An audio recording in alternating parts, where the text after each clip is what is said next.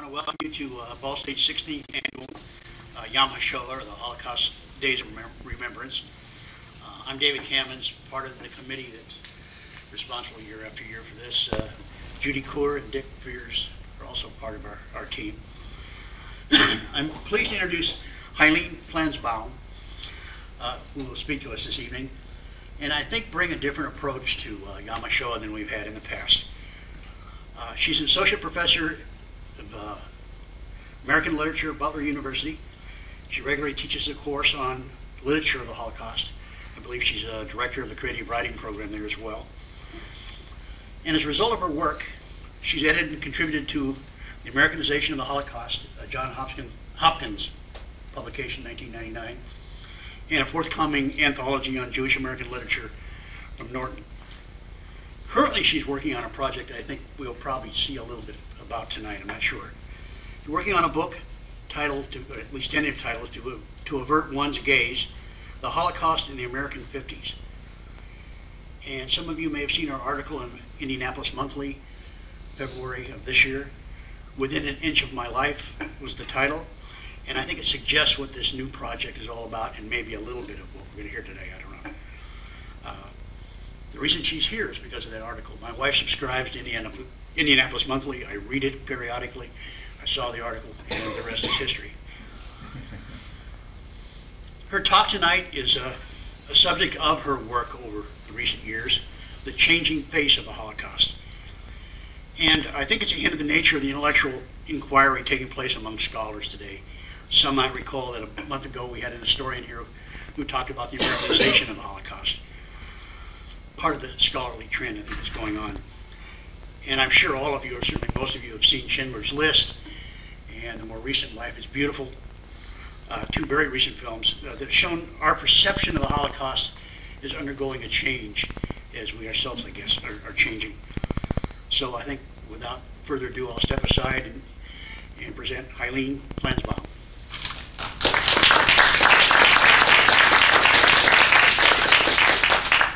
Hi, thank you. Yeah, one of the things that motivated this paper actually was seeing the movie Life is Beautiful, which I'll confess right away I really liked. I hope you liked it too, because I'm going to argue very vociferously in its behalf. And I was really kind of consistently annoyed by the reviews of it, which were complaining. And I started to think to myself, what is that about? In the process, I was also working, as Dave mentioned, on my book, which is about the 50s and how the Holocaust was perceived in the 50s, as opposed to now in the O's, I guess is what people say. I don't know. But you'll see. The second half of the paper is more noticeably about Life is Beautiful, so you might have to be a little patient until I get there, but this is kind of the warm-up. And actually, I'm going to begin the talk with an anecdote told to me by a friend of mine who is a professor at the University of Utah, also a poet. Her name is Jackie Asherow, for those of you who might know the name. And she's married to the son of a Holocaust survivor. And she told me this story. It took place in 1993, the year that Schindler's List was released. And Jackie, who had gotten leery of seeing Hollywood movies about the Holocaust and was really sick to death of hearing all the hype surrounding the movie, had decided not to see it.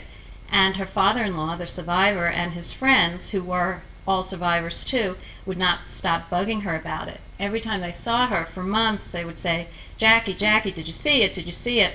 And she would say, no, no, no. But finally she felt pressured, so she went to see it. And the next time she sees her father-in-law and her friends, they ask her again. So she tells them that she has seen it and that she didn't like it, and says to them, why did you tell me to see it? It wasn't good. It wasn't anything like the way you told me the Holocaust was. To which they reply, of course it wasn't, but wasn't it terrific? And truthfully, I don't have to use Jackie's story because I have heard similar stories myself from survivors. 2 years ago for Yom HaShoah, I visited the U.S. Holocaust Museum to give a talk for them. And several survivors and children of survivors were in the audience. And at one point when we got to talking about the now infamous 1978 miniseries Holocaust. I don't know how many of you saw it.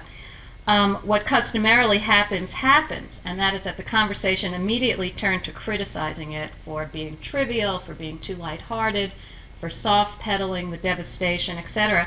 And while this conversation was happening, one middle-aged son of a survivor in the audience and an historian for the museum volunteered that his mother had loved it.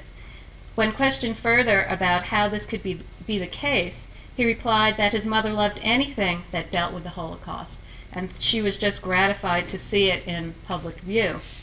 Had we spoken to his mother, I am certain that she would not have attested to the likeness of this program to her own experience. Quite the contrary, I am certain she would have said that it was nothing like what she had gone through, and that to go a step further, nothing could or ever would be. I tell these stories because I believe that the reactions of survivors to artistic representations of the Holocaust ought to be instructive to us as viewers and critics. I think that what these anecdotes reveal is that this notion of realism, this absolute commitment to veracity, to accuracy, to fully exposing the horrors of the Holocaust, is in some ways hopelessly misguided, futile, and in a crucial way beside the point. The tendency of contemporary critics to insist upon this kind of historical verisimilitude, this one-for-one correspondence between what happened and the representation, is futile and detrimental to the enterprise of Holocaust studies and to Holocaust awareness. Not that artists should stop representing the Holocaust in any particular way he or she sees it, but rather that we need to stop critiquing representations of the Holocaust as if one criterion and one criterion alone mattered, and that is, how close does it come to documenting the actual event. Critics treat representations of the Holocaust, whether in film or literature, as if they all aspire to be documentary evidence, and that someday some particularly brilliant artist will be able to capture it in total, and it will be for the reader or for the viewer as if she or he were actually there. To put the matter more simply, what is going on when Abraham Foxman, who is president of the Anti-Defamation League and a Holocaust survivor himself, endorses a movie like Life is Beautiful, while critics across the country condemn it, because in one reviewer's words that typify many, it is not a valid depiction of the Holocaust. In the past 20 years, professional film critics, literary critics, and cultural critics have cleaved to this notion of truth. In other words, the question, how close did it actually come to representing the true horror, has been paramount in an evaluative scale. In this talk, I am going to try to explain why I believe this is a mistake, and why such a mistake compromises Holocaust awareness in this country, and why it has exposed some brilliant artworks, like Schindler's List and Life is Beautiful, to unnecessary and destructive controversy. The first step in challenging this evaluative criterion of absolute and unmediated verisimilitude is to note that Holocaust art has not always prized realism above all else. In the 40s, 50s, and 60s, such a virtue barely existed for critics. In each of these decades, one could argue artists and critics have had a different agenda for what representations of the Holocaust ought to do. I don't have time here to go into this in detail, although I do have a theory about each decade, and we can talk about that in our discussion. I think in some ways we'll be interested in that. But for now, I just want to suffice to say that the Holocaust has changed and continues to change, at least as it has been portrayed by artists, but the critics have not moved forward with the artists. Let me provide one particular example. Let's go back about 35 years and look at a movie that I hope some of you have seen called The Pawnbroker. Anybody? Okay. A landmark in Holocaust art. For those of you who don't remember the movie or weren't around then, let me briefly say a few things about the movie. Famous for being the first American movie to put a Holocaust survivor on the screen, the title character, Saul Nazarman, played by Rod Steiger, lives as the film opens with his family in Long Island. He runs a barely profitable pawn shop in a bad neighborhood in New York City, Harlem, I believe. Nazarman has an assistant, an impoverished Latino, who sees the pawnbroker only as a rich Jew, and every day this character challenges the limits of his boss's generosity and open-mindedness. The movie and the book, which it first was, was universally praised, nominated for several Academy Awards. Critics called it intelligent, sensitive, moving, and unrelenting in its realism. The American Jewish community embraced it wholeheartedly. By today's standards of verisimilitude, however, this film would hardly pass muster. For first and foremost, The Pawnbroker is a study of racism and compares the persecution of the Jews in Europe to the discrimination against ethnic groups in this country. Yet for American Jews and for Holocaust studies, it was an important moment. One of the truly groundbreaking things in the movie was not only that it featured a survivor as its main character, it included the unpopular perception that he or she was not over his suffering, that they were still experiencing and re-experiencing the trauma. This in itself constituted a major break in representations of the Holocaust. The silence of survivors in the years following the war is by now well documented. I refer everyone to Hank Greenspan's Listening to Survivors, which is a new book about this. But I'll give you an overview and say that Greenspan and others have told us that survivors said very little in the years immediately following the war. First, because they did not believe that most Americans, including their own families, wanted to hear these stories. Second, they thought no one could gain anything from those memories being shared, that they would only burden the next generation with such, horrible stories. Moreover, as new Americans, Holocaust survivors felt that they had been asked to forget, to assimilate, to move on, to join the prosperity and cheerfulness of the 50s. And as we all know, in the 50s, representations of the Holocaust exemplify these ideals. You might all think of Anne Frank's diary, for instance, and the way that was produced on Broadway, which certainly has gotten its share of critical attention these days, so I won't say anything more about it. But The Pawnbroker in 1965 defies these trends. It represents a turning point in representing the Holocaust because it tells us that victims of the Holocaust were Jewish. And this in itself is a milestone. Yes, they are Americans now, but they are all noticeably Jewish in terms of ethnic inflection, costume, and religious observance. And second, the movie did not attempt to hide the fact that survivors were actually suffering still. And third, most crucially perhaps, it actually takes the viewer inside a concentration camp. Nazarman remembers in what has most popularly been called flashbacks. And in his flashbacks, both he and the viewer get to see a very tiny piece of what he has seen, the inside of the camps. The way these flashbacks appear is an illustrative moment in Jewish American cultural history. Nazarman cannot remember either too long or too much, and it certainly seems as if he had his way, he would remember nothing at all. But he can't help it. When the flashbacks come, he is in their thrall. In this way, he aptly symbolizes the society at large that is suddenly forced to remember but cannot look for too long. If the 50s were characterized by looking away, by averting one's gaze from the horror, then the 60s, after the Eichmann trial perhaps, are characterized by this metaphor of flashback, a slow coming to consciousness, a kind of waking up on the part of the Jewish American community.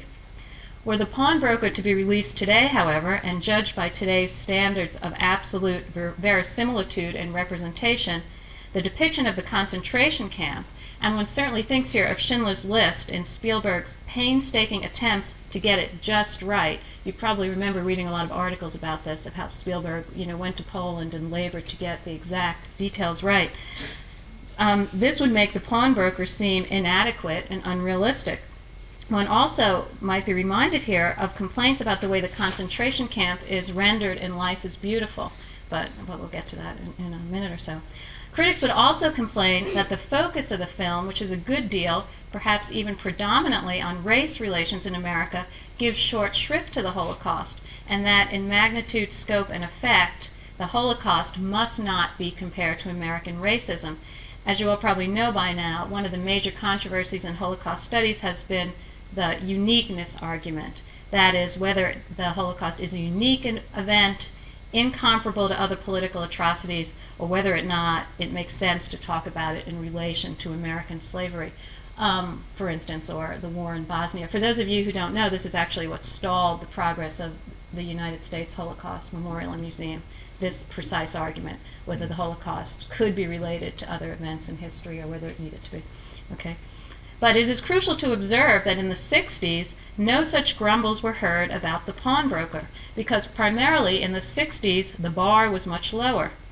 No popular representations of the Holocaust had ever gone as far to let us know what had actually transpired. But at the same time, to value the film solely on that basis runs the risk of today rendering the film unimportant or even trivial. In other words, if we only value art for its attempts at verisimilitude, then today's graphic and explicit illustrations of the Holocaust, and indeed all warfare, makes a movie like The Pawnbroker obsolete.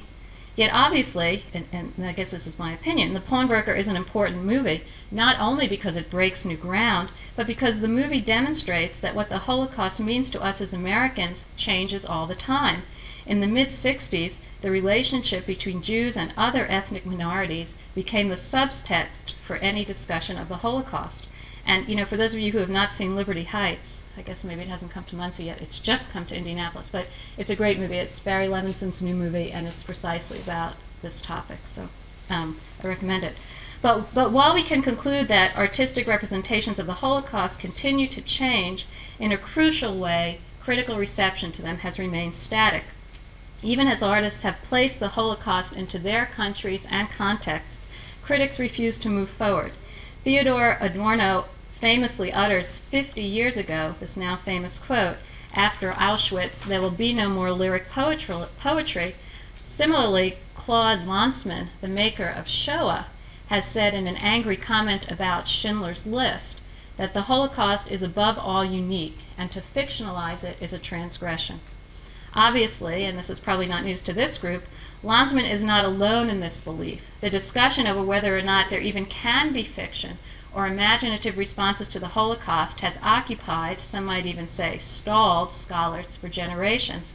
Some have posited, like Lanzmann, the Holocaust's uniqueness as a reason, and some, like Adorno, have said it's unimaginable. Some have just said it's too sacred. Yet I want to suggest that there is another reason that culture critics have refused to let go of verisimilitude as the ultimate artistic goal. For many, like Lanzmann and other contemporary culture critics, to put the words fiction and Holocaust together was to brush up too closely against Plato's notion in Book 10 that all imitation is lies. By imitation, of course, Plato means artistic imitation, both fiction and poetry. And while this admonition always attracts a good deal of undergraduate attention, certainly no contemporary art critic takes it seriously when evaluating fiction, even historical fiction. Yet in the case of Holocaust art, Plato seems to take on new life, for the very idea of fiction appears to run too close to Holocaust denial. It is as if critics believe that if someone could imagine something, anything about the Holocaust, then perhaps the Holocaust itself is imagined.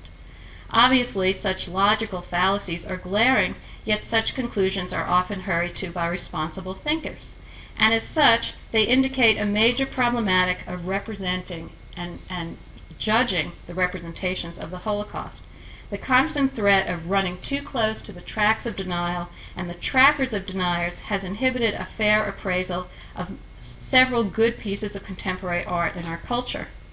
And while it might be argued that at earlier stages in post-war history this was necessary, I remain unconvinced that in the year 2000 critics need to exercise the same bloodhound approach to art in their search for lies, distortions, and inaccuracies. Since 1978, when television aired Holocaust, the program I mentioned earlier, and a program that Elie Wiesel called dangerous and misleading, the desire to tell the real, the whole, the true story has become paramount. As the representation of the Holocaust has become more a part of American popular culture, many have responded with alarm. For, and there should be no surprise in this, popular culture is not academic culture, and thus the Holocaust has not been portrayed with the seriousness and the accuracy that many scholars wish for. This might well be cause for alarm, I agree, if at the same time had not come an outpouring of memoir, documentary films, books of histories, dissertations, all of which have been crucial to our cultural reckoning. And make no mistake, in the 90s, or in the O's as we've decided to say, historical and documentary work continues to thrive. Thus I feel confident in saying there is room for the imagination and room for fiction, even room for popular culture about the Holocaust. We need not be so worried about the specter of denial that creative juices and critical capabilities shut down. While a few malevolent deniers still spew, I do not believe they significantly threaten our understanding of the Holocaust, nor do they pose a threat to an audience like this one, for instance. We needn't unwittingly pay tribute to Holocaust deniers by molding our standards of art because we fear them, or reducing our expectations for our imaginations for the same reason. Neither have responsible historians chosen to acknowledge denial as legitimate enough even to debate. The position of Holocaust scholars has been that debating deniers in print, on television, on the radio, gives these people a podium and an audience. But strangely enough, culture critics have not advanced this far in their own thinking.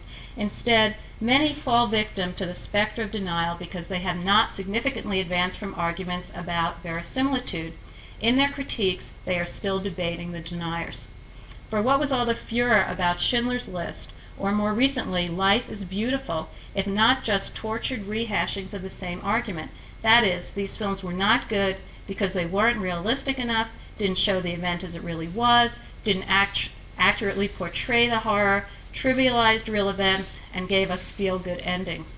I probably shouldn't go on. You've heard it before, and I suspect that some of you may even have mounted such arguments yourselves. But if you have, I want to try to change your mind.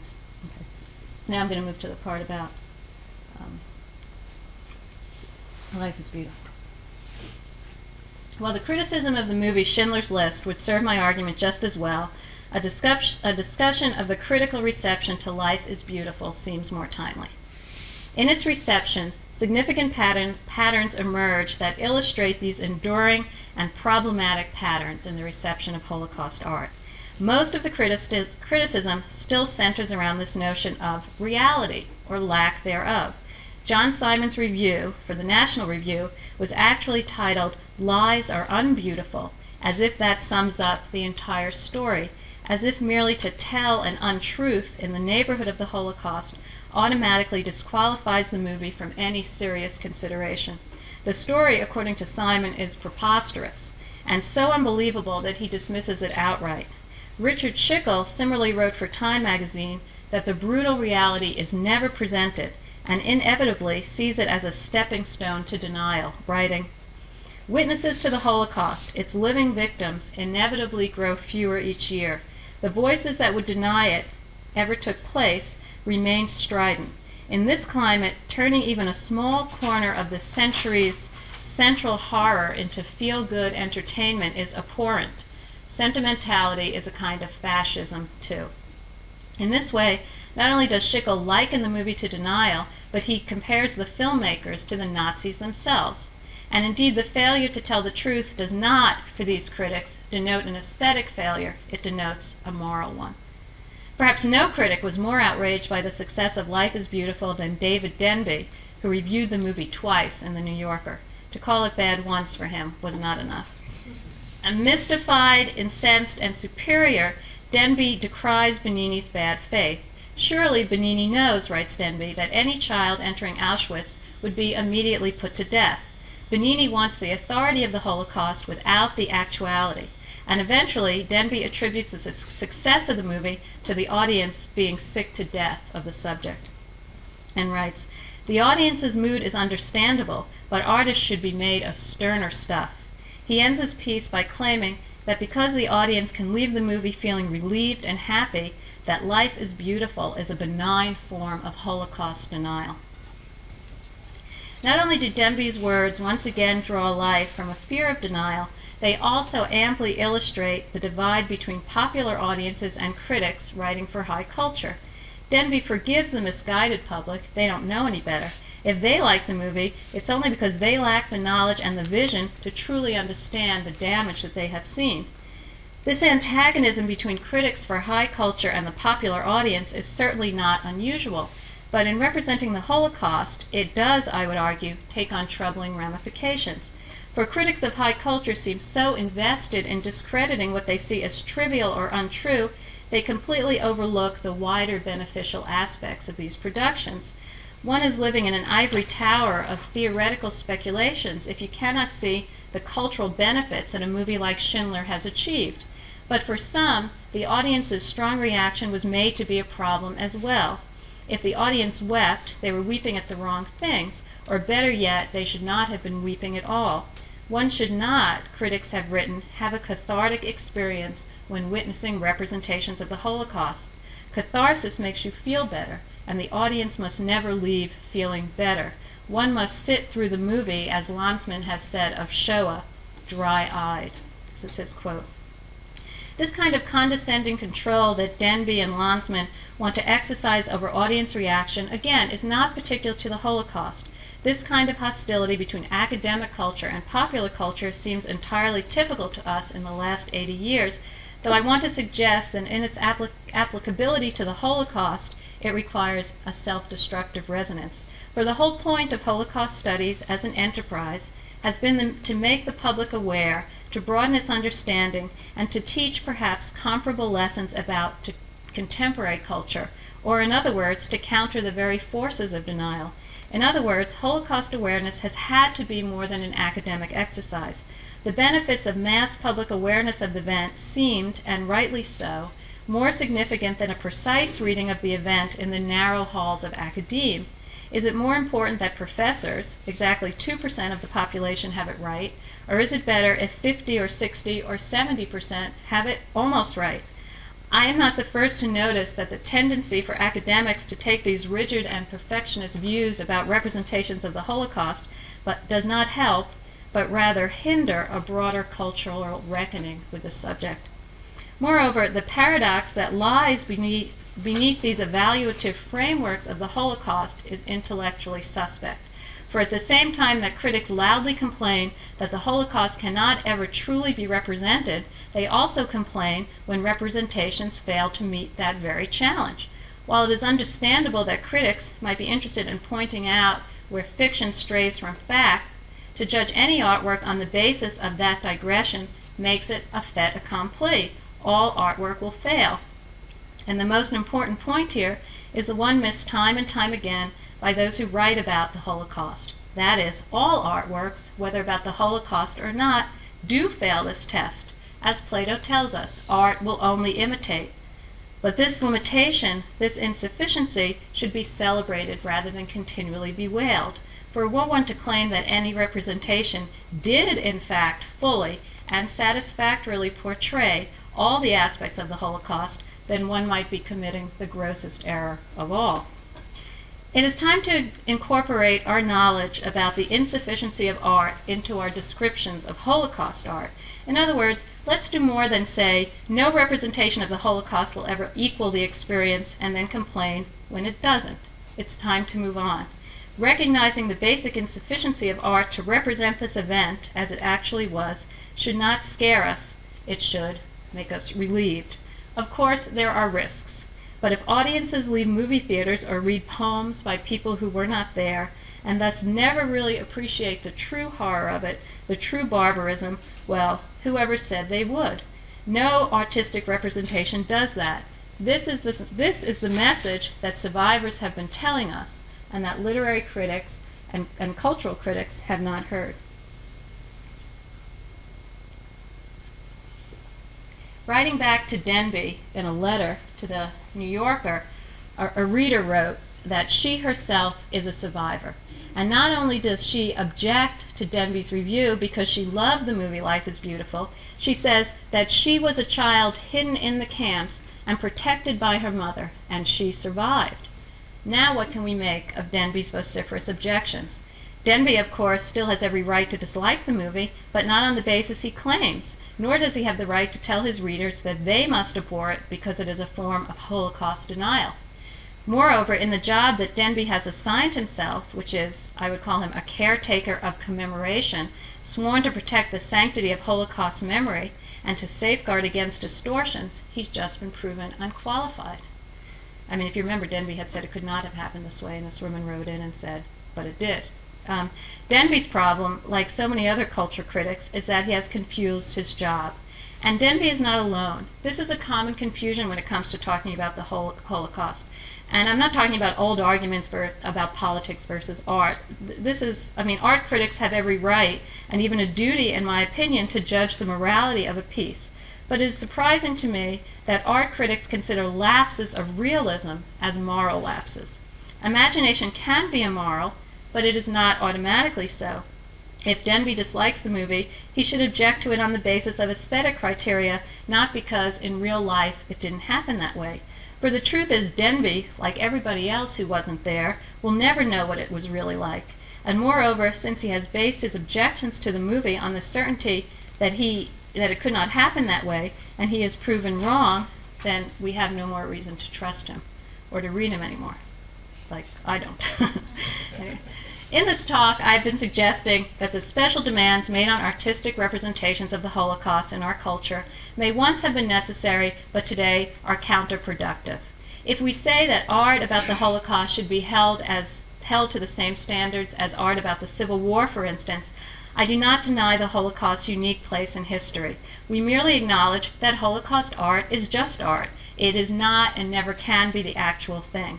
While the Holocaust itself might be, as a historical event, incomparable, though this itself is a widely controversial claim, Holocaust art is just art and nothing more. This is not to deny the Holocaust. To the contrary, it preserves the sacredness of the event by precisely embracing the doctrines that critics have used to discredit artistic representations. In other words, art is only representation. It will only render this event peripherally, in shadows, in glimpses, inaccurately, in perspectival distortions, always insufficiently. This, by the way, suggests one of the most important accomplishments of a movie like The Pawnbroker. There was my New York accent. It portrays the insufficiency of art and the insufficiency of memory vividly. It teaches a lesson that all of us who study the Holocaust should take seriously. Similarly, I would argue that one of the virtues of a film like Life is Beautiful is that it does not inundate, overwhelm, or even desensitize us to the barbarism of the Holocaust. This is Jeffrey Hartman's argument, by the way. He's argued that these kind of portrayals, these extreme portrayals of violence and warfare and in the Holocaust and in film and fiction actually desensitize the viewer to the real horror. Life is Beautiful acknowledges at the start that it is a myth, and in so doing, it clearly, and I believe more honestly than other films that insist upon their historical veracity, accepts its limitations.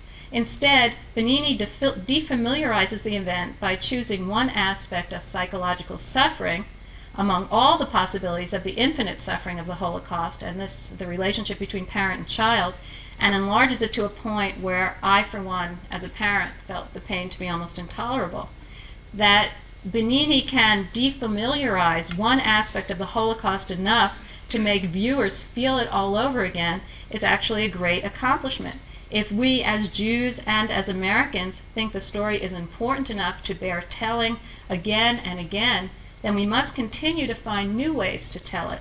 If Denby is right that Americans are in fact sick to death of hearing about it, then more than ever, artists need to be encouraged to re-see and re-say it. I'm reminded of does anybody see Annie Hall anymore? Do you remember the movie? Well, the main character, Woody Allen, is kind of obsessively interested in the Holocaust, and he keeps on taking his Gentile girlfriend to see the sorrow and the pity. And every day he sort of drags her back to the sorrow and the pity, and that's because he can't move on. I mean, there's a way that I think there's like an analogy here. But perversely, those critics who have condemned Life is Beautiful, as well as other unrealistic responses to the Holocaust, have incorrectly given the impression that the Holocaust can be, will be, and ought to be rendered in some perfect form of authenticity and actuality. They also say that representations of the Holocaust have continued to make progress in their ability to render this event as it actually transpired. This myth of progress toward a goal of ultimate perfection suggests that we have entered a period where we believe we have an understanding of the event and how best to render and perceive that event. And obviously such conclusions are always diluted.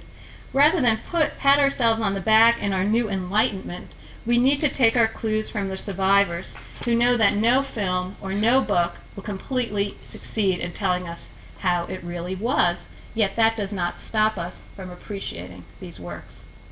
Moreover, I believe there is a certain kind of Holocaust criticism typified by the remarks of Denby and Simon of which we should be cautious.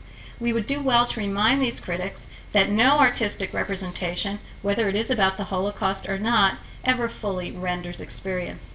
As philosopher W.J.T. Mitchell has written, the problem with representation might be summarized by reversing the traditional slogan of the American Revolution. Instead of no taxation without representation, we should say no representation without taxation. In other words, every representation exacts some cost in the form of lost immediacy, presence, or truth, in the form of a gap between intention and realization, original and copy. Simply put, that is the frustration of art. For the Holocaust especially, the story that could never be told but must be told, in the words of Elie Wiesel, that frustration will be felt more acutely. I would further caution that the divide between academic culture and popular culture shows little signs of narrowing, and I suspect that it will continue to separate scholars from more casual audiences in Holocaust studies and elsewhere. Scholars will no doubt continue to express their dissatisfaction with crass commercialization and simple-minded appropriations. But so be it. In the case of the representation of the Holocaust, scholars need to exert themselves more carefully and look at these artifacts of popularization. Quite a difference resides between a film like Life is Beautiful and, let's say, Johnny Cochran's closing statement in the Simpson case, where, as you may remember, he compares the LAPD to Nazis, which was another big controversy in Holocaust studies. But to lump these two popular uses of the Holocaust together as illustrating the transgressions and limitations of American audiences is to err by what rhetoric handbooks frequently call gross generalizations. We should demand that scholars and critics do better than that. If the face of the Holocaust is changing, then we need to carefully document and understand those changes. We don't need to stand on the sidelines waving our arms, blindly yelling, foul. Thank you.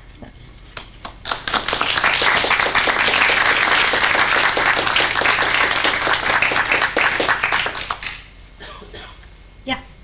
I just want to say that not only did I enjoy your talk, but I completely agree with you. And I want to just say that you were brilliant. I happen to be a film scholar and also a historian of the Holocaust. And what you said is absolutely 100% great. Oh, thank you so much. I'd like to add that I'm glad I put in my hearing aid. Oh, you sure? I wasn't sure when you were sitting there, you were smiling so much, I thought, well, maybe he's really not listening, maybe he's just sort of... Well, tell me what you thought about Life is Beautiful. Well, I agree with you. The fact that you captured the idea of having one emotion, one relationship between the father and the boy, and of course don't forget about the wife too, the family, that did more to communicate to people what the Holocaust was all about. Not the realistic, but just one aspect of it. But that, in a country where everybody talks family values, that's what made that film so great. And Schindler's List, now there's where Steven Spielberg happens to be one of the most brilliant filmmakers. Now, it's true he's a commercial filmmaker, so what? But he used every technique of film that had ever been developed and every aspect of the Holocaust in a way that communicated in a broad sense what had happened. So anyway, that's all I have to say. Yeah, I didn't say this in the paper, but I've obviously been studying the Holocaust for a while, and one of the things that always got to me as a parent was that precise worry. There's all sorts of helplessness that one feels in sort of looking at the Holocaust, but I always thought, if it were happening to my daughter, if they were carrying my daughter away, what would I do? And that feeling of sort of complete powerlessness. And I really had never seen, it was just about that issue for me, that movie, and I just thought it addressed it so wonderfully that I became enraged when I would read people like David Denby who just wanted to throw it out whole because it wasn't realistic enough. Well, that's what made it so brilliant, because it could appeal to everybody. I bet you that anti-Semites loved the film too. Yeah. No, really. I don't know, and I don't know if people in the, people who aren't academics know how controversial these movies have been, because like a movie like Schindler's List, which wins all these awards and, on one level seems like Spielberg is everybody's hero. I don't know if people are aware that in sort of Holocaust studies, that movie was sort of uniformly, well, almost uniformly derided. Why? Because of what? The happy ending, people, it just wasn't relentless enough, at the end where they, I don't exactly call that a happy ending. But some people did survive. I mean, not everybody died, and the state of Israel was a result of this. Yeah. The one thing that you touched on but didn't go into depth, you mentioned about violence. It so happens that people will turn off to too much violence. And in the 50s, there was a movement for this realistic view of the Holocaust with actual newsreels of the camps, shoveling bodies with bulldozers, and those films were shown all over Germany on television. Well, what do you think people did? Click, and when nobody would go to films like that because they didn't want to deal with it. Everybody looks away when they see a homeless person. Well, what do you think they're going to do when they see when they free the camps? They look away. They don't want to deal with it. So the way to get under the radar is what Spielberg and Benigni do. They get under the radar, and then that makes an impact. Yeah, I agree. Yeah. I was glad also that you addressed communicating to the audiences and knowing which audience you're dealing with, because raising children, and when I told my daughter that I was coming here tonight to hear this, hi Bob, that I said, are you still learning? They're in middle school. Are you still hearing about the Holocaust? Is it part of your curriculum? And she said, well, and had to think about it. So right there, it's not in the forefront as much as it should be. And that may be that they're just not able to dedicate, or they're just not dedicating enough time to world history. But that aside, she said, oh, wait a minute, I did just go to the play of Anne Frank.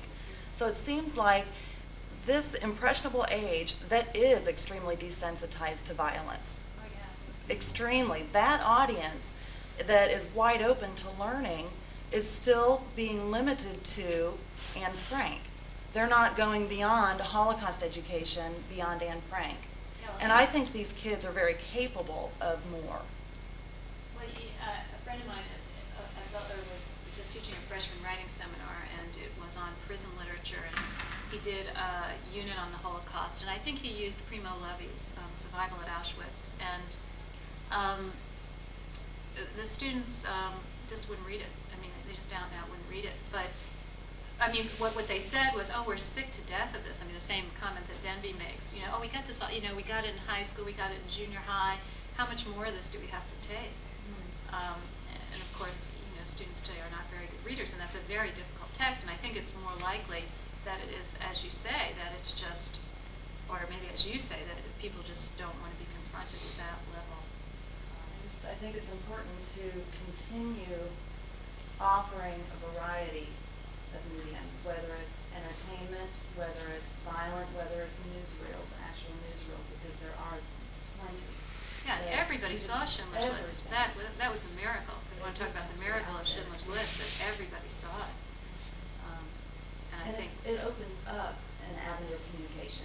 It may be narrow, but as long, and then that needs to stay open. And then, like you're teaching a child, you go from that step to the next one, and just keep going. But I was disappointed that her first remark, oh yeah, Anne Frank. But critics are just in a tear. In Holocaust studies, critics are just in a tear about Anne Frank. I mean, there's been one article after another denouncing it. Recently, a book came out called The Buying and Selling of the Holocaust. I can't remember the name of the writer right now, but it takes a couple of really important documents about the Holocaust and talks about how it's kind of appropriated the Holocaust for capitalist purposes, et cetera. And Anne Frank is one of the books talked about. And then Cynthia Ozick, a name you probably know, she wrote an article in the New Yorker a couple of years ago saying that she wished the book had never come to light, that she wished the book had been burned, because it has so much sort of taken over the discussion of the Holocaust, and it's so trivialized what the Holocaust means to people, because it doesn't, it doesn't get realistic enough. So, yeah. Well, maybe I've missed something from and had not read all of these great criticisms, but it Or seems not so great. Yeah. well, but I just don't understand it. I've read some of the history. I've seen the movies like so many others. Why? Why is this happening? They do portray the scenes. They do tell what happened, or try.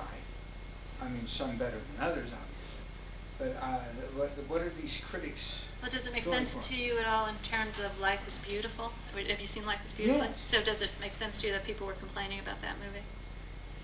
Well, no, I suppose they could criticize it in some aspect of the type of film, but the story, the people, the aspect of what they were trying to represent, there's this one little family in Italy going through this, the relationship, the parent, the child, and they had the non-Jewish wife, and the whole bit going through this. Yeah, I thought it was a great story. Well, I'll tell you what my friend Jackie said when I started talking about. I mean, she hated the movie, and again, she was one of the motivators of this paper.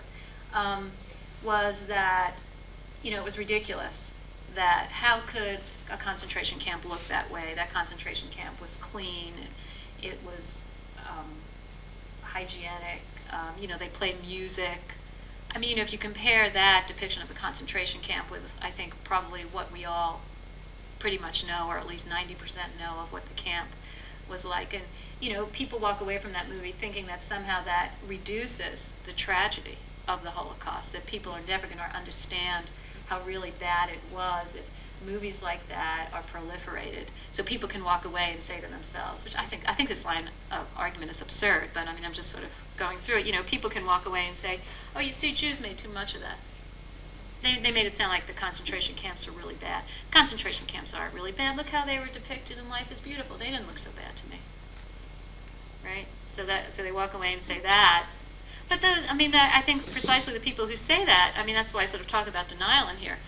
Those people are the people who we need to sort of get out of the picture. Those are the people that are holding us back. In other words, we're so afraid that people are talking all the time, looking for evidence at every corner that the Holocaust didn't happen, that it sort of infects all of our viewpoints about the Holocaust. And I'm not saying there's no denial out there. Denial is out there, but I just believe those people are going to deny no matter what we do, no matter what kind of movie Benigni makes, they're going to continue. They don't need reason or logic to deny the Holocaust.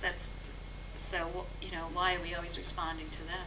Just as an aside, and it's not in your field, but how would these people feel if we started denying that the atomic bomb happened, that we didn't drop the bomb on Japan? There are people who do that. Really? Really? Are we there at all? That it didn't happen? That's right. Yeah, but I think that the position that people have taken about Holocaust denial, which is not to argue it, not to debate it, is precisely the right one. These people are vicious. These people don't have good intentions. They don't have intellectual intentions. They're anti-Semites, and they're straightforwardly anti-Semites. And I think to hide it under sort of any intellectual rubric at all. I'm sure you all followed this case with Deborah Lipstadt. And the judge, he was great about it. He basically said, the guy's a nut. Guy's an anti-Semite, yeah. I'm John Rouse. When you say anti-Semite, are you saying anti-Jewish or anti-Semite?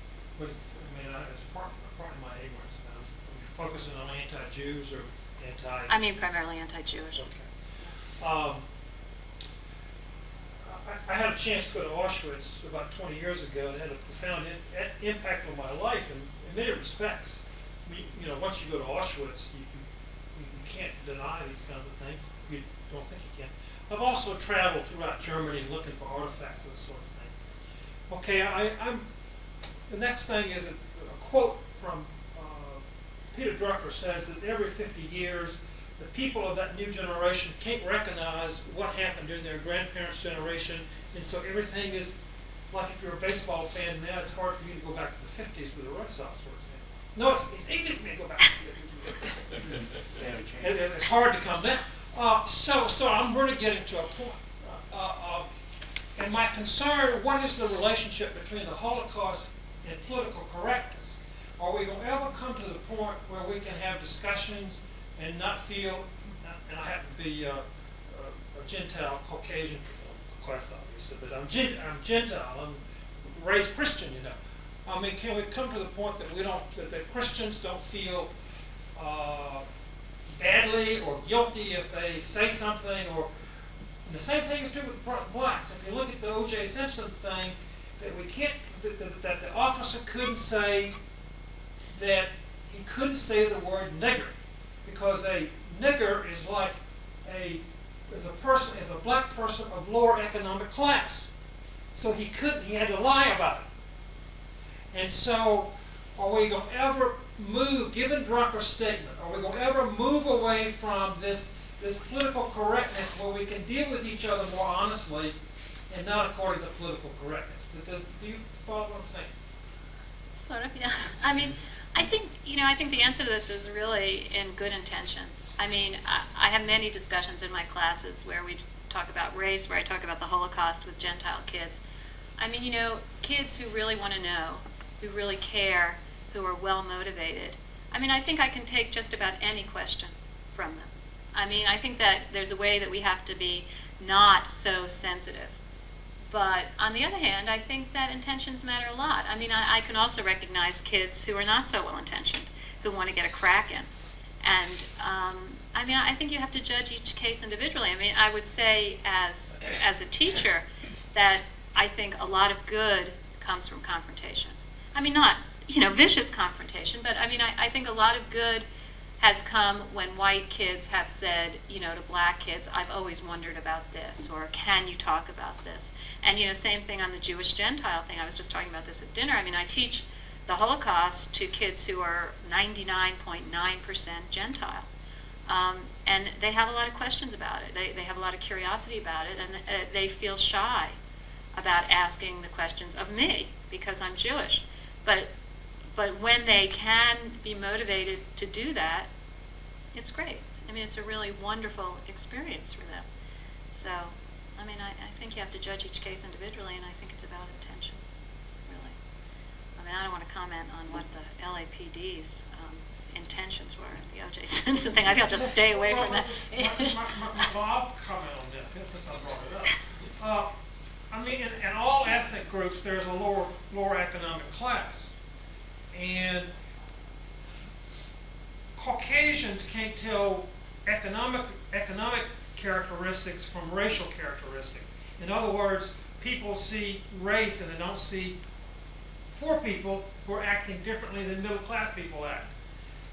And I mean, O.J. Simpson was a rich man. He happened to be black, and he was a rich man. And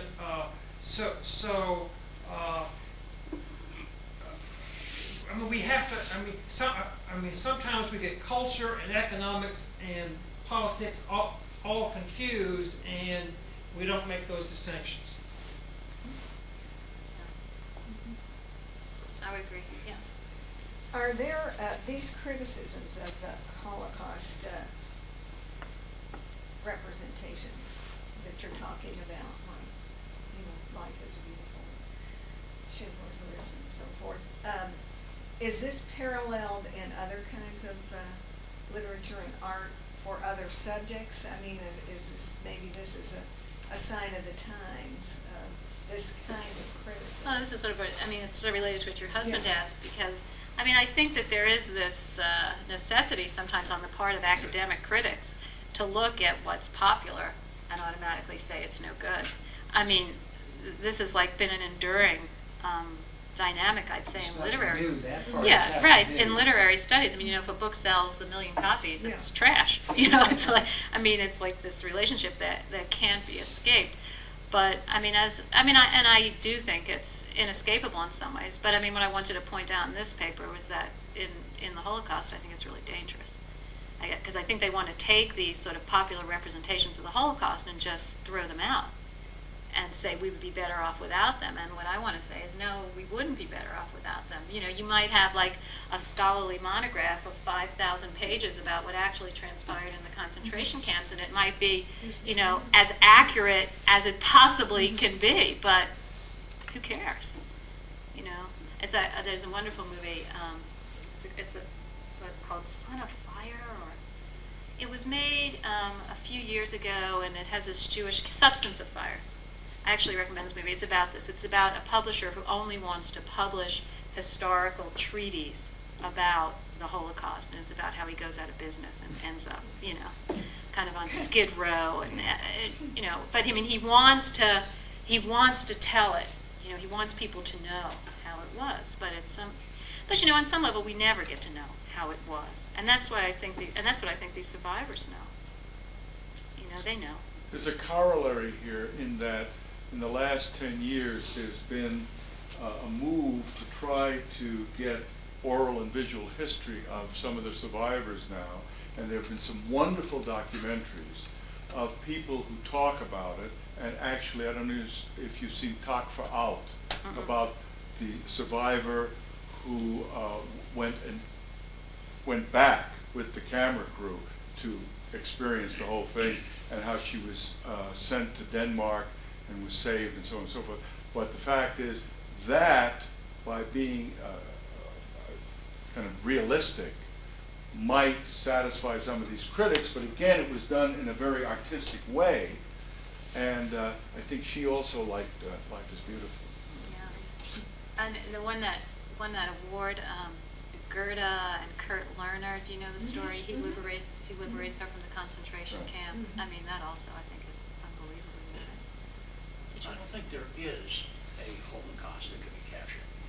The show, I watched all 7,000 hours or whatever it was. Twitter. And there were a lot of different stories, and a lot of the survivors talking had very different experiences.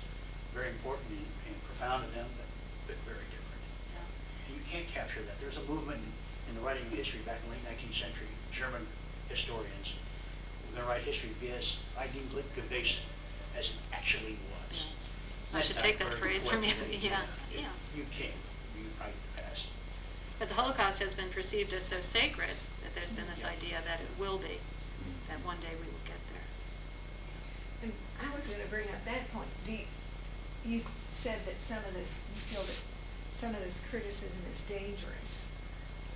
But do you think it might also be healthy in a way, because it maybe we've gotten to the point where people can talk about the Holocaust and criticize it, and it's not so sacrosanct that it can't be spoken about as other subjects and topics? I think it would be good to move in that direction. I mean, I know that does break some really inviolable precept. I mean, I don't think anybody else in here does Holocaust studies, but I can imagine being at a conference where people would get up in a room and start shouting at me for saying that. I think it's inevitable. I think that whatever these guys, and it's not just guys, but whatever these people think, it's got to be. I mean, you know, as survivors die, as poets and authors, and the second generation and the third generation want to come to this event on their own terms, they're going to have to let it go. No matter how much they don't want to let it go, they're going to have to let it go. I mean, you know, once it sort of enters the public discourse, the Holocaust, which people, it seems to me, have wanted it to do, right? They wanted the Holocaust to be widely known. They don't want it, but once it comes into the public discourse, they can't control how it's used. That's why you get people like Johnny Cochran, you know, making the statements he does. But, you know, that's one of the unfortunate byproducts. I still think overall it's better to have us, you know, it's better to have the Holocaust be known, and it's out there, it's for everybody, and that's, you know, yeah.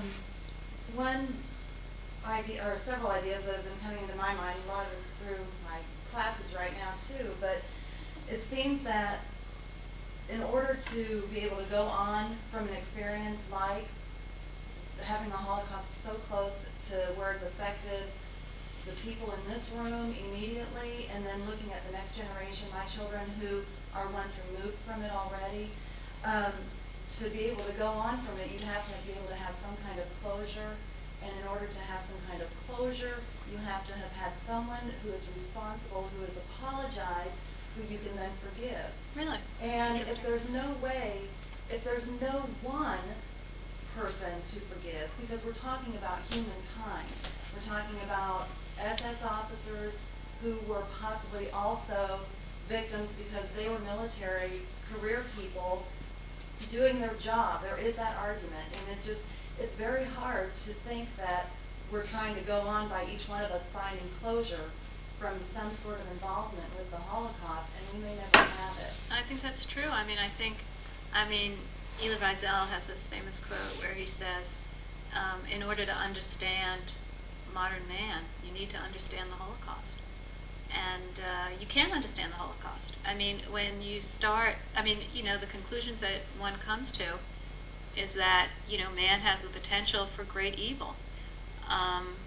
It's not something you tell 8-year-olds or 10-year-olds. I mean, they unfortunately will come to this on their own. But, I see it with my students. It just absolutely sort of boggles all their capabilities for understanding. How do you understand something like that?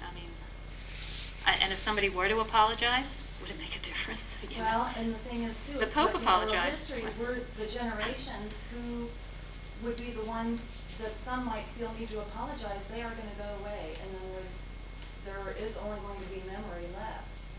I'm scared to death about, I have to tell you, I have a 5-year-old and a 7-year-old, and because of my work, the word the Holocaust is often said in my house. I've had a book, my book's been on the coffee table, and she reads, and I have been preparing for what I'm going to say when she says to me, Mommy, what is the Holocaust? Frankly, I can't believe that she hasn't asked me yet, because she's a very bright little girl and she asks me all the other questions, but I think she senses that there's something about this topic that we're not going to talk about.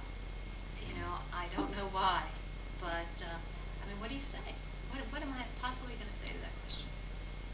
I really follow believe. What is going to be the impact of, and this is becoming a very secular country, what's going to be the impact of worldwide secularization on the memory of the Holocaust? Well, this is what they wanted to do with the Holocaust Museum. This is what the fight was about. They had these sort of two camps. One, and Berenbaum, the guy who won, the guy who became the first director of the museum, was saying, we have to Americanize this. In other words, we have to make it an event that is linked to American culture, that seems part of American culture. And Berenbaum won. And I do think that the Holocaust Museum is a secular institution. Over 60% of the people who visit the Holocaust Museum are actually not Jewish. And I haven't spoken to every single person who's gone in there, obviously, but sort of anecdotally, and from when I've been there, it seems that, Jews and Gentiles alike are equally moved. So, in some ways, I think this has already been, and also when people compare it to other things, and this, again, is for good and bad. One of the perhaps detrimental, what should I say, outgrowths of this whole discussion is the comparison of the Holocaust to American slavery. A lot of African Americans have felt angry that there's no museum to American slavery on the mall. That's kind of been a discussion too.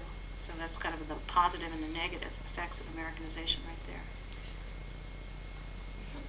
Talking about Americanizing, the Holocaust, I can't help but think, well, there are a lot of nationalities of Jews who were involved in that, and not all of them came to America afterwards. How are these things, these films, these discussions, these criticisms, how are they handled in other countries? I realize that's a pretty broad No, area. it's huge and it's fascinating. And the most fascinating place to look at it, obviously, is Germany. Following any of the stuff that's going on in contemporary German culture, they really have a lot of work to do over there. There's a book, actually became an Oprah Winfrey book selection, The Reader by Bernard Schlink, which is about how Germany is. There's a lot to say about this topic. I'm not an expert about other countries. I was recently at a panel discussion where somebody, got up and said, well, you've done all this work about America, what about the French? And I said, well, I'm sure it's very fascinating in France too. you should go write that book, but I'm writing about America, which, seemed to calm her down a little bit. No, I mean, I think every nation has their own history and their own relationship with it. And what about Poland? I mean, that would be another place where it seems to me that they have a lot of work to do in sort of coming to a cultural reckoning with it. And I don't know if you read this article in the New York Times Magazine section a couple of years ago about all these people in Poland kind of converting to Judaism now. They have these sort of small pockets of Jewish converts who are setting up Jewish rituals, and it was this guilt thing that they felt that they needed to sort of repopulate the Jewish communities. It was sort of young, rebellious teenagers, young people. Yeah. You may have talked about this earlier today. We're having all of our incoming freshmen read Giselle's Night, and I wondered if you could give us some tips on how to make that a successful activity. The text is pretty powerful. I don't know what Giselle will talk about when he's here. I imagine that if he talks about his experiences directly, that cannot fail to move them. I've seen students with all sorts of survivors who really are... Joe, do you know what he's going to be talking about at all? No, he had a bunch of topics that were possible. I don't know what the conclusion was. The main thing is we got him here. Yeah. It's hard. What's the date again? The 21st. September. September. I'm actually going to bring my students to that. But I'll tell you this, though. I mean, as a sort of tip for potential teachers, it's hard to advance students beyond just an initial emotional reaction of horror. I mean, this kind of emotional, oh, I can't believe it. How did this happen? This is so terrible. They have a real resistance to talking about it as literature. I mean, I remember recently I wanted to talk about how he crafted the text, right? I mean, I wanted to talk about it as a piece of literature because it really is a very heavily crafted text, and the students were outraged by that. I mean, they said, what do you mean? He just wrote the story as it actually happened. And I say, well, but what about this? What about these 10 years? What happened to them? And why does he tell us this story? It actually reminded me of when I taught the autobiography of Malcolm X, which I think is a sacred text for African American students. And I said the same question. I could have got to class and started to talk about how the text was crafted, and it was sort of like, talking about how the Bible was crafted for, fundamentalist Christians. Like, what do you mean? What do you mean? He didn't, this isn't art, this is his life, this is the truth. So, I mean, I guess if you want to get your students past that reaction, isn't it hard? Being his first expression after 10 years of hiatus, why that first line? Not to tell you anything you don't want to know, but Elie Wiesel in the academic community has become a little bit of a problem. I mean, people feel angry at him. You know that. I mean, for what reason? Why? He's become a celebrity. Well, they did the same thing to Margaret Mead. That's true. As soon as she became popular. Right, she's no good. Right. Yeah. He's too much of a celebrity. He's made too much money off, that joke about there's no business like show a business. Okay, when it happens, when it happens to you, you'll see what it's like. What happens to me? Yeah, You right. should live so long. When I become rich and famous off my Holocaust. Right. Jacques Cousteau has the same reputation. Sort of, Yeah. not in the end, like he owned the ocean. It's jealousy. It's just Yeah. jealousy. Yes. Yeah, I'm sure it is. They should only sell as many books as he does or whatever. And obviously what he has done for Holocaust studies is irreplaceable. I mean, it's just invaluable. Yeah. In your studies, do you have any intention, or is there a plan to put together a curriculum for teaching, to make available to different ages? At this age group, these movies would be helpful, these outlines might be helpful in discussion, to move from... Well, this summer for the first time I'm doing a seminar at Butler for high school teachers, teaching the literature of the Holocaust at a high school level. Obviously I have something worked out at a university level, and now I'm doing the high school. I don't know, maybe as my children get older I might be more interested in sort of going to the middle school. Your daughter may end up being a tool. Yeah. Yeah, but right now I'm sort of just at university and high school. But I will tell you that the Holocaust Museum has excellent resources on this. I mean, That's been done. yeah, one of the greatest things about the Holocaust Museum is if you go there and you're an educator, I mean, the whole bottom floor of the basement is sort of set up for precisely that, for educating people and giving out syllabi. So you actually don't need me here. It's been done. And they actually give out a big pamphlet, not pamphlet, more, more like a magazine, which sort of goes through all this stuff. And I'll actually look at that myself to sort of think about high school. Because I have to think about that too. I mean, as I make the transition between university and high school, I have to start thinking about what's appropriate at different levels.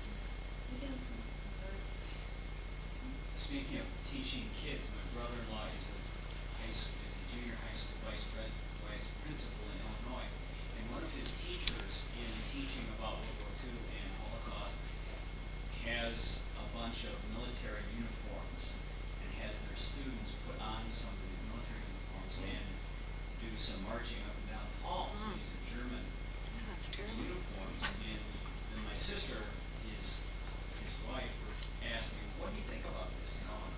What about the age group? What can you teach certain age groups? Is that an appropriate way of trying to talk about issues of the Holocaust?" I wouldn't like to see it. I don't know. Depends on what lesson goes along with Yeah. Yeah.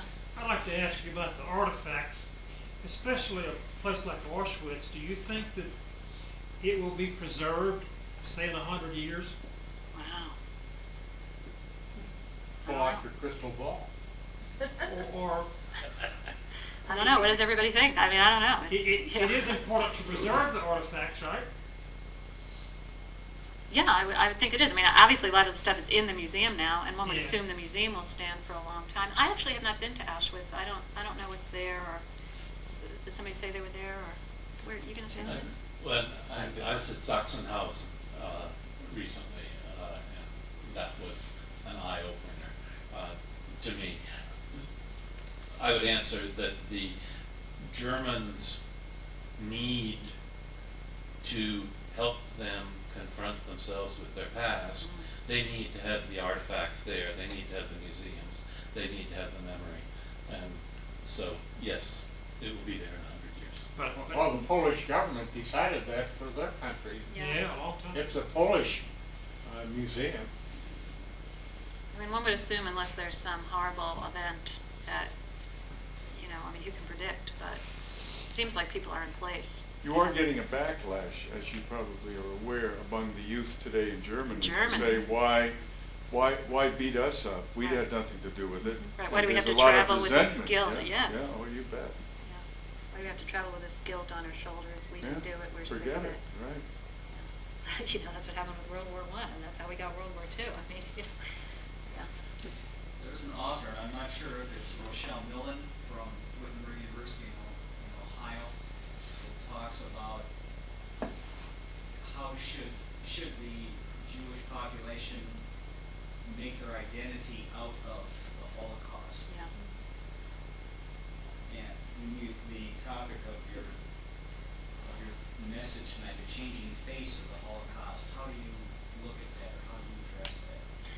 Well, I mean, I don't know how many of you saw Peter Novick. I mean, I heard he was here last month, but this is one of the things that Peter Novick is so unhappy about, the idea that Jewish Americans have taken too much of their identity from the Holocaust. And there's been a lot written about that. Victim psychology. Yeah, victim psychology. There's this book, Why Should Jews Survive, by Michael Goldberg, where he calls, these people who sort of worship the Holocaust a cult. And, basically draws on the problem of people who are going to look at sort of genocide as their defining event as being a problem. But this is what the 60s were about. I mean, when I talk about, each decade seems to be characterized by certain forms of identification with the Holocaust. I mean, you definitely talk about the late 60s through the 70s as being about that.